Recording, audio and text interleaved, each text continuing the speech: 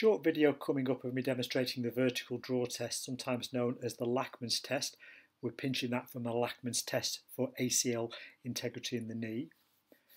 And it's an up-down test of the second toe on the metatarsal head, typically the second toe.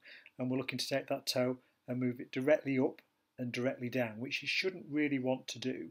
It will often be a little bit attenuated distally, as in the case for this patient on the video coming up next. So this young lady has got quite a marked bunion deformity and a hammer toe, some PIPJ flexion here and a metatarsophalangeal joint hyperextension.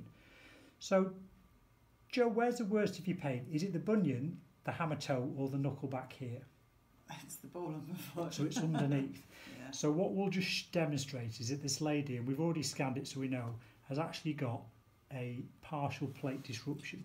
So we're going to do a Lachman's test. Let me see if I can show that a bit better for the camera. So that really moves up. So if you can see at that point there, I'll just use one of my anaesthetic testing devices. They look a little bit like a biro, and you can write with them as well. They're really handy. I got them from America. They're about $200.